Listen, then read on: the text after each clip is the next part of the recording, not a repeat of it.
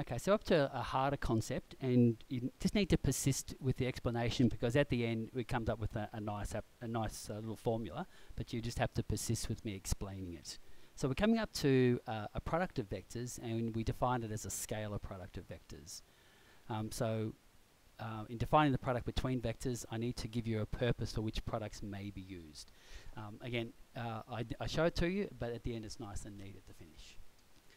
Okay, so for instance, we might have a force acting on a particle so that it gets dragged along a plane, AB. Okay, so the vector displacement of the particle is denoted by S. So the particle is being dragged along this direction, a distance, and so that's going to be displacement, and the force is another vector acting on the particle.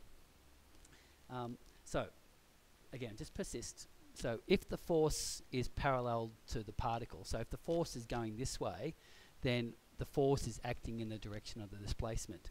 Now, one of the things in science is the thing called work. So the work you do on something is, the work done by the force is force multiplied by displacement. And again, this is just an explanation on how the product is used. Okay, so just persist. Okay. So work done, now work is a scalar quantity. So the product of two vectors is going to be a scalar. Okay. Now, sorry, jumped up. That's okay. Now, if the force is perpendicular, so the particle's moving that way, but the force is going that way, then there's no way the particle can go in that direction, because the force can't move the particle, and so the work done is 0. But there's a general case where the force is acting at an angle. Okay, so we use a little bit of trigonometry. So this is the effective force. Okay, so we're going to use some trigonometry, and we've got cos theta equals the adjacent effective over f, the hypotenuse, and so the effective force will be the force multiplied by cos theta. And so basically, going back to that work definition again, we've got force times, okay, that's the effective force, times the displacement, and so basically we've got this formula here when you've got an angle. Okay, so the consideration of work done previously motivates a definition of a scalar product. So if I've got the product, now it's called a dot product, it's not called a multiplication product, it's called a dot product, and we don't use a multiplied sign. Okay, so basically we had work equals Fs cos theta, and so this generates a formula for the general case of two vectors. It's the size of A times the size of B multiplied by the angle between A and B. Okay, and the answer to a dot product is a scalar, and this is what you have to know. Okay, this is the important thing, and it gets used in a lot of different ways. So the dot product of two vectors is the size of A times the size of B times the angle between them, and it's a scalar answer. Okay, so special cases for dot products that can be useful. Okay, so again, persist.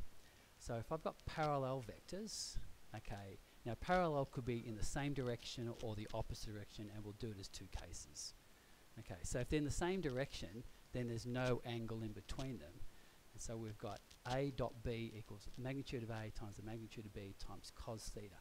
Now again, you aren't necessarily up to date with the trig, but cos of theta, cos of 0 is 1, and so we end up with A dot B equals magnitude of A times magnitude of B. If I've got them going in the opposite direction, so if they're going in opposite direction, then the angle in between is 180 degrees.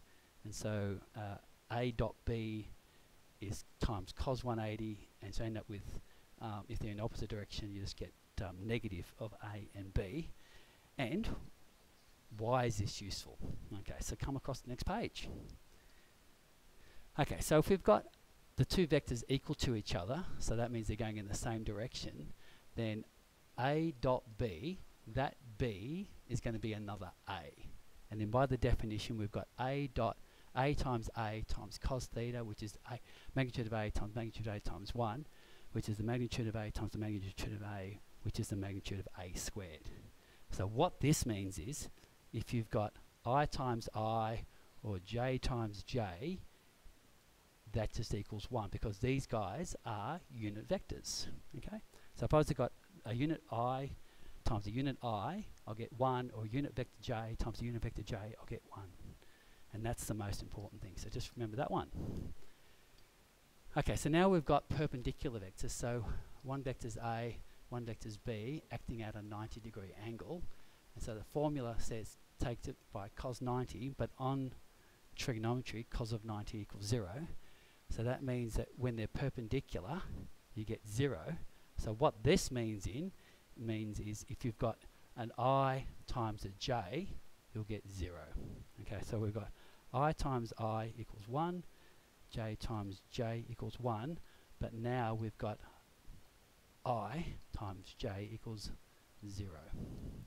So when they're the same, you get 1. When they're different, you get a 0. And that's the important thing to remember. And I think that's our last one. So I'll either have an exercise or it'll be followed up in the next video. Thanks, bye.